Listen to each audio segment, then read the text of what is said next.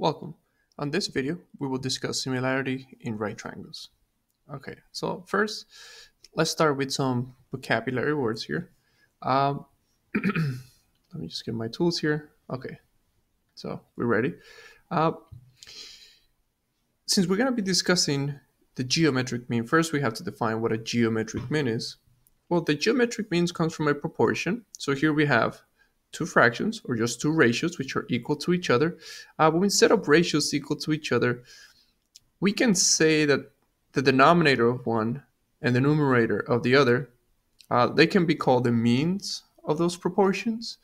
But whenever they are equal to each other, whenever they happen to have the same variable or the same value, which in this case, if we let x equals to be y, in other words, if they happen to have the same variable or the same value in it, we call x to be the geometric mean.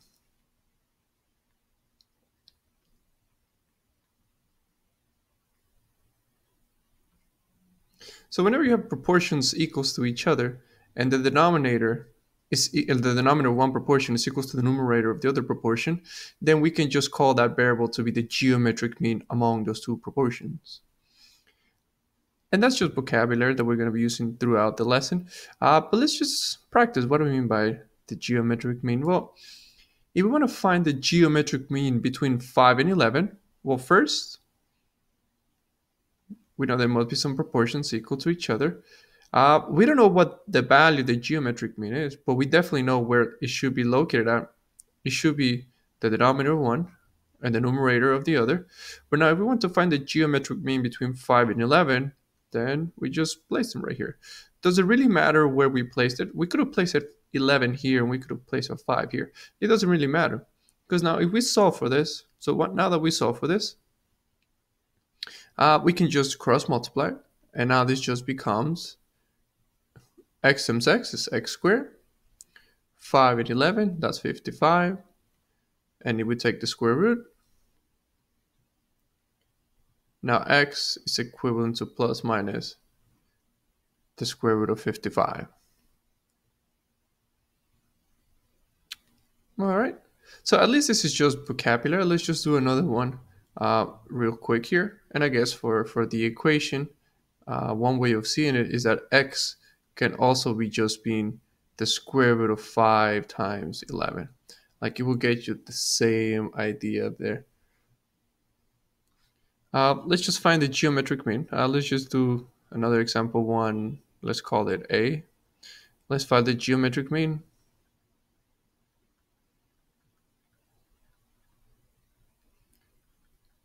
Between, I don't know, 10 and 7. Again, I'm just going to set it up. I think you get the right idea here. Since we're talking about the geometric mean, we don't know what that is, but we definitely know where it is. It would just be the location. This is a correct setup for the geometric mean. And now if we want to find the geometric mean between 10 and 7, well, we place 10 here and we place 7 here. And at this point, we can just solve for it.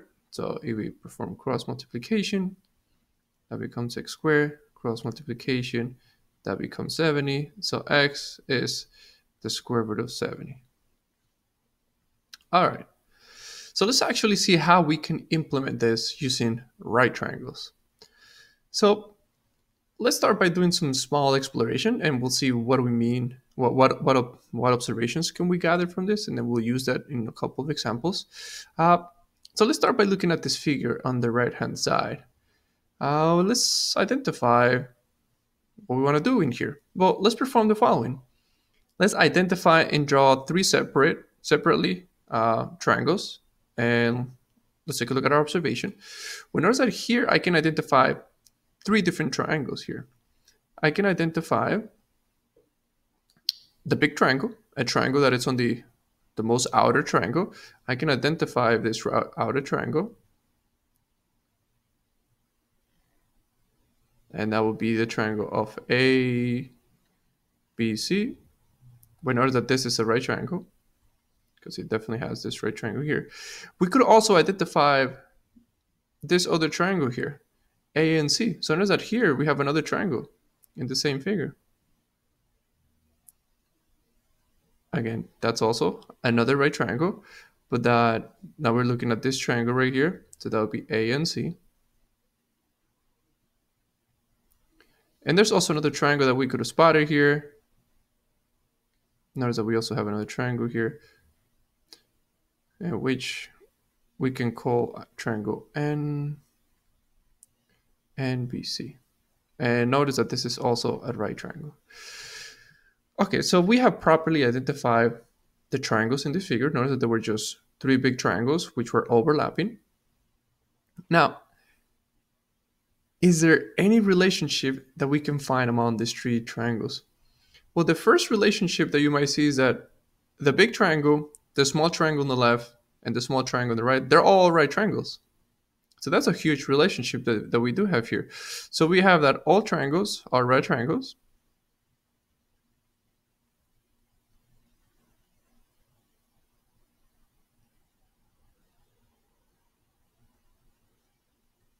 But now let's stop here for a second, because if they're all right triangles, if the only distinction between all of them is perhaps the size, then we can call them similar triangles.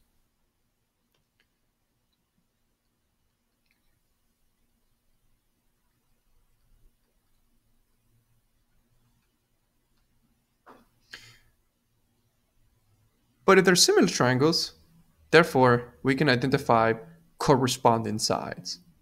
So let's identify those corresponding sides. Let's see, what sides can we categorize as corresponding? Well, let's start by identifying the sides that are opposite to the hypotenuse, which in this case, that would be AB, that would be AC, and that would be CV. So notice that those three sides are all corresponding since they are the side that are opposite of the hypotenuse. So let's just keep this down. What are the corresponding sides? Well, we have AB is corresponding to AC, which is also corresponding to CV. Now, the other correspondings are not that easy to identify. Let me just change the color here. But we can have a bigger conversation later on in class. But here, CV will also be corresponding to CN, which is also corresponding to NB. So let's just write that down. So here we have three corresponding sides. We also know that CV is corresponding to CN, which is corresponding to NB. Let me just make this a little more clear. So notice that these corresponding sides are for the yellow ones, and know that these corresponding parts are for the green ones. And I guess by order of elimination, we can say, let's use blue. We can say that AC is also corresponding to AN, which is also corresponding to CN. Okay. So let me just write this down. So we got that AC is corresponding to AN, which is also corresponding to CN. And let me just put this in here so we know where they come from. So the idea here is that we have three right triangles. They're all right triangles, therefore they're similar. And if they are similar, then therefore they must have corresponding sides. And this is what we have done so far. So now that we have all this new information, can we use the figures on the top right hand and the observation that we have to write down equation to state that Cn is the geometric mean? So what do we mean by this? What we're trying to say here is the following. Can we write down some kind of a proportion where we can make Cn a geometric mean? Well, if we want Cn to be a geometric mean, therefore we need to just place it on the bottom left according to how we have defined the geometric mean. So notice that if we set it up in this way, we are definitely signaling that we're going to make Cn our geometric mean. But now, where can we get the value or the side that we do have in this platform and the side that we do have on this platform? But notice one thing. If we make We know that these three triangles are all similar triangles. So how about we just choose two? I'm just going to take a look at my second triangle. Uh, Notice the triangle ANC is similar to triangle. Let me make sure I use the right. So A and C to C and B. And if that's the case, then we can definitely use the proportion that we do have for similar triangles. And if we set this up correctly, you will see that if we make AB, so notice that AB, where is that at? I'm sorry, my mistake. That will be AN.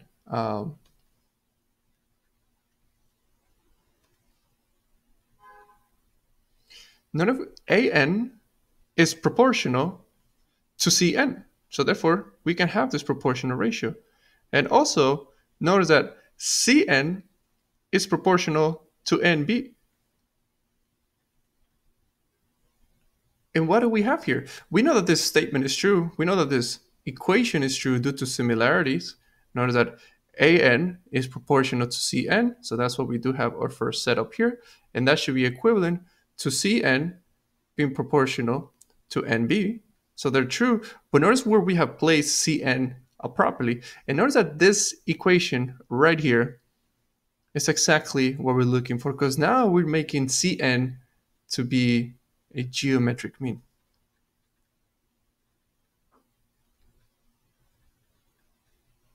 So for any right triangle, this equation will always be true. So make sure that you do have this equation somewhere in your notebook. But this is not the only equation that we can create using the ideas that we do have here on the upper section. Because now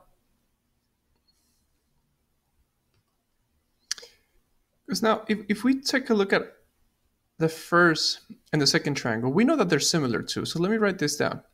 I also know that on my first triangle, which is ABC, that triangle is definitely similar to the second triangle. So ABC, so we're going to call that ACN. And if they're similar to each other, then definitely we can set up our ratios. Now let's choose some corresponding sides. Well, I can see that if these two sides are, I'm sorry, if I'm going to be comparing the first and the second triangle, then definitely AB is proportional to AC. Where's the corresponding sides? I'm sorry. AB, it's a corresponding side to AC. So let me just set this up. So AB, it's a corresponding side to AC, which at the same time, AC is corresponding to AN.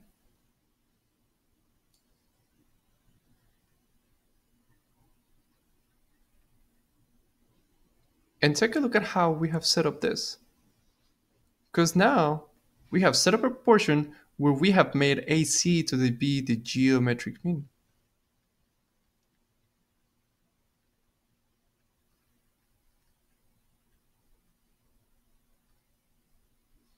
So notice that now we have two equations here, which we can use to define geometric mean among sides in right triangles. Now we can definitely use the same technique to, if we compare the first and the third triangle. Let me just make some space here. Now notice that we also know that the first triangle, which we're going to call ABC,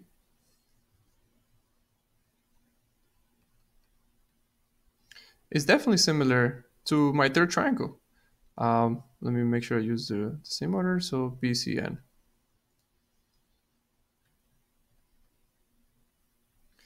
And if those two triangles are similar, then therefore I can set up a proportion that is equal to each other. So now let's use the correct corresponding side, so we can make AC a geometric mean. Well, notice that, well, let me take a look at my figure. But notice that AB is corresponding to CB. So let me just write that down. So AB is corresponding to CV. But at the same time, BC is corresponding to BN. BC is corresponding to BN, so we can write that down, CV to MBN.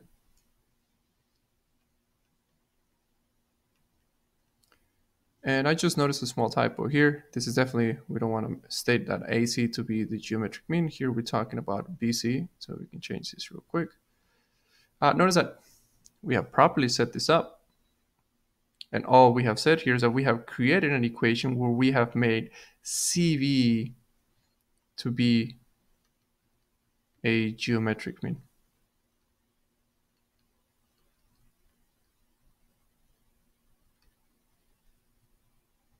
So all we have done here is we have created three using similar triangles.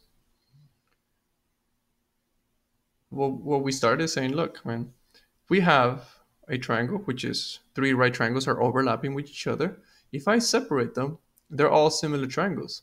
And if they're all similar triangles, then they must have corresponding sides. Now that I have identified the corresponding sides, I can set up the correct proportion to make either CN, AC, or BC to be the geometric mean. And just to see what we have done here, what this proportion is telling you is, if we take a look at the big picture here, let me see if I can just bring this down. Oh, yes, we can.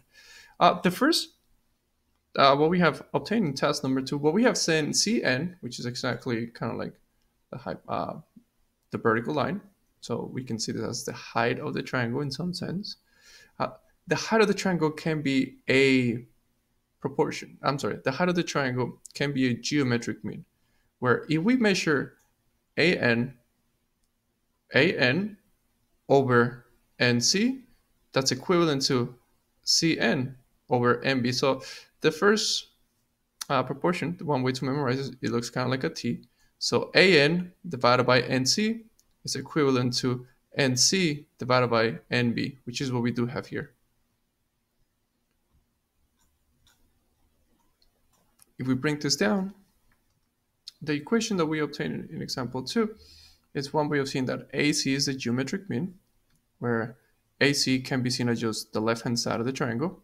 So what we have said is that the whole base of the triangle, so AB over AC, it's equivalent to AC over AN. So another way of seeing it is that the whole over the side is equal to the side over the small. So AB over AC, which is what we do have here, it's equivalent to AC over AN. So the whole over the side is equal to the side over the small. What our last equation is saying here is that if we compare AB with the other side, so AB over CN, so AB over CN is the side over the small. So AB over CV is equal to CV over BN. So the whole over the side is equal to the side over the small. Notice that the equation that we got on task number 3 and the equation that we got on task number 4 is essentially the same. We're just referring to the different side of the triangle. So all this is pretty nice information to get, but how do we actually use it? Well, we can definitely use it. Let's just do one example so you can see the implementation of it. Let's take a look at our diagram. And here we want to use this diagram. Let me just make this a little bit smaller. We want to use this diagram to find the values for H, A, and B. Okay. So one thing that we notice is that H, well, let's start with H. So let's start with H. So that's the height of the triangle. And we already showed previously on our first example, or at least on the first proportion, that this can be seen as a geometric mean among the side, the left-hand side, and the right-hand side. So using the equation that we got in task number 2, we can set this up properly. So now we can say, let me make sure I get here. I can say that 3 over h is equivalent to h over 7, which is the side over the height is equal to the height over the side, which is what we got on the example in the first task. And in this case, to properly find the value of h, we can just cross multiply. So now this becomes h squared over 21. And if we want to solve for h, now this becomes h equals plus or minus square root of 21. But notice that h represents a height, so therefore h can never be negative, so we can just say h is equals to the square root of 21. All right.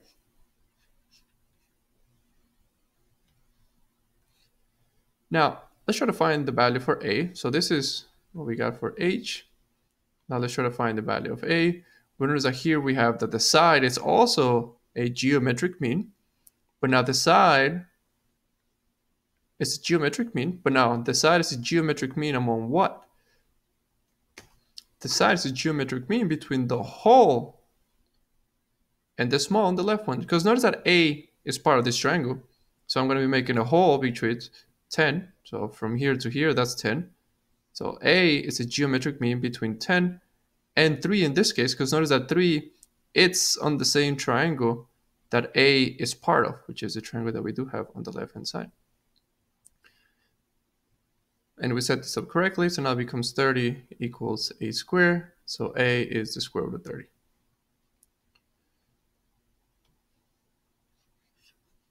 Notice that the height, it's a geometric mean. It's a geometric mean between the sides on the bottom.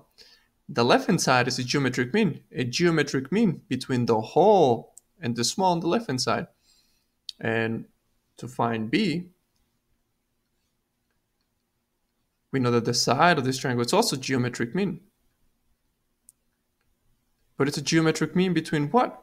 Well, it's a geometric mean between the whole, which is still 10, over the side where b is located at. B is located on the right triangle, so therefore the side will be corresponding to 7. So now we cross multiply, we're going to get b squared is equal to 70, where b is the square root of 70. So I know that at the beginning, it might have not come too straightforward as to how we're obtaining those proportions or those equations that we set up on the tasks. But what's important is for you to just kind of understand where they come from, but more importantly, how to use them. And the way to use them is just to understand that the height, it's a geometric mean between the sides, so 3 over 7. So that's how we set up this one. The side of the side on the left-hand side, it's a geometric mean between the whole, which is 10, over the side, which corresponds to a, which is 3. That's how we set this up.